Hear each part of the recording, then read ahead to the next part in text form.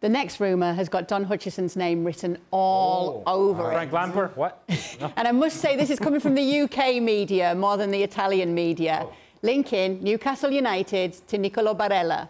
What would you make of a move like this, Don? Can I pay his wages as well? Can I pick him up from the airport? What do I do? We get him in.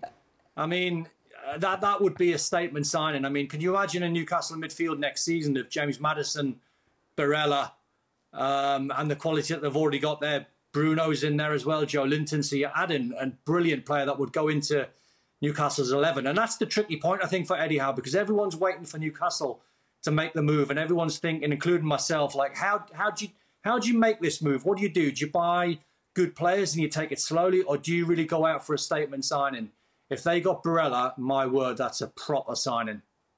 And it wouldn't surprise us that it would be Don, the one giving money to Nicolo Barella, because he gives money to anybody. 50 million, Don. Have you got that? If Barella is hanging out at a gas station...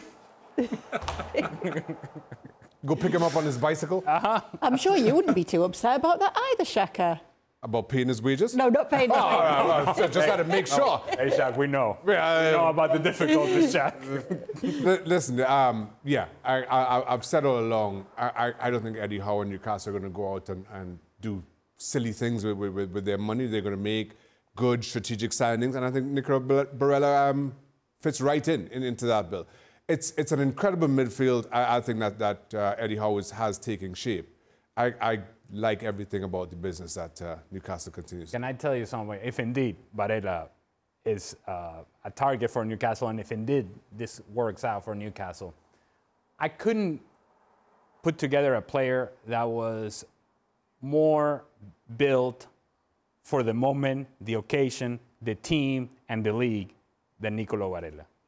He has been outstanding with Inter, and I think he would bring a different identity, a different type of intensity, a different type of urgency, and a different type of quality to Newcastle. He would be added value not only for Newcastle, but for the Premier League as well. Sounds like you want to pay his wages. I don't have it quite like Don does, and yeah, I'm going to stay away from that. Okay. Just make a joke. Don, maybe Ale and Shaka will chip in $10.